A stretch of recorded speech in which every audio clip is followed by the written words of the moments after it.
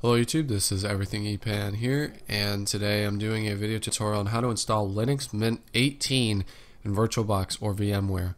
Now this is the latest version as of September 21st, 2016, the date this video was recorded. And this build is codenamed Sarah, and it's not really a build, this is a full latest release of Linux Mint. And this is the download page that will be linked in the description.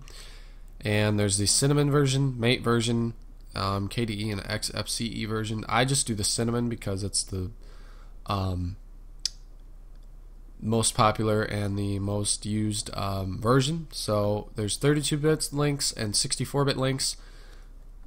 You can download those from there. VirtualBox and VMware links will be in the description as well. So you want to create a new virtual machine. So I'm just going to call it Linux Mint 18. And for the version, I don't know if they, yes, they do have a lot of versions here, but Linux Mint is not on here. So what you need to do is just hit other Linux, either 32 or 64-bit. I'll hit 64-bit, we'll hit next. I'm going to bump up the RAM a little bit to 2 gigs and hit next. And then we're going to create a virtual hard drive, and we're going to make this slightly bigger with 10 gigs and create it. And then we're going to hit settings, storage, and then we're going to browse for the ISO, which mine is located right here. Click OK and click start. Now this is a 1.58 gigabyte ISO file for the 64-bit version. I'm not sure if the 32-bit's bigger or smaller when it comes to this, but yeah. So it's going to load up here into the Linux Mint boot here. So it says automatic boot, and it'll count down from 10 to 1.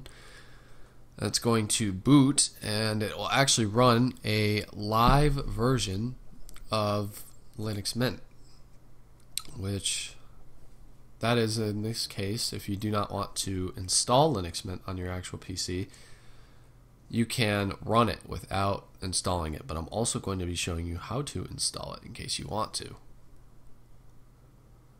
So it'll just kind of keep loading here, and it will eventually give you the startup sound like it just did there. And there you are, you're running Linux Mint already from the disk, and you get all the applications here. You get the you get Firefox as your web browser. You got Software Manager, System Settings, Terminal, which is the command prompt for Linux, your files, and log out and quit. So you can basically run this without having to install it, and as it's already got full screen resolution, 1920 by 1080. So that's kind of cool. But in case the people that want to see how to install it, I'm going to be doing that in this video as well. So here, after you double click on install, select your language and hit continue. You can install third-party software if you want, but I'm not going to, so hit continue. And then basically you would do erase disk and install Linux Mint. These other options, you can click them if you want. I'm not quite sure what these are. Or if you click something else, this is if maybe you're installing it on an actual PC. This could be if you're dual booting, like Windows, like say Windows 7 or Windows XP or something like that, and you're dual booting it with this. This is where you would want to go to format your partitions and everything. So, but I'm not going to do that. We're just going to go back, and we're going to do erase disk and hit install now. Now it's confirming this is what you want to do, so just hit continue.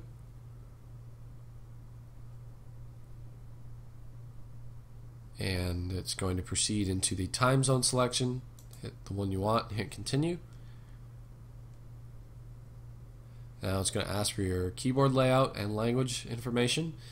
So mine is there, and you can test it out right here.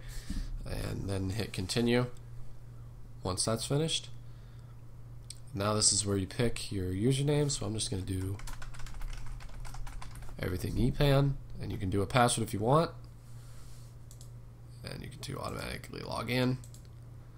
But it does require you to have a password, but we're going to log in automatically, and we'll just do a password. And the check mark means they match, so let's continue.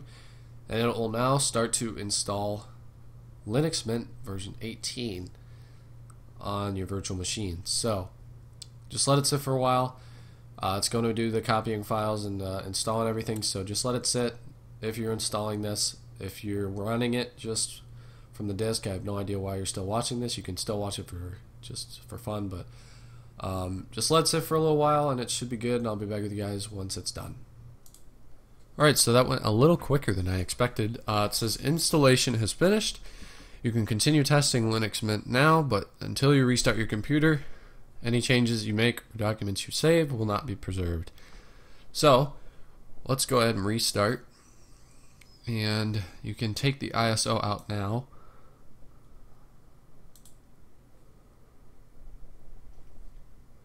I guess we'll wait until it actually reboots. Maybe we'll just leave it in. I have no idea what it's trying to do here. Now we need to remove it, and then press enter.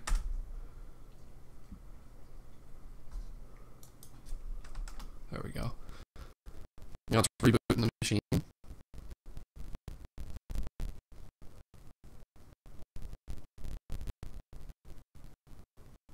And you see the dots coming up here. Now it's loading up.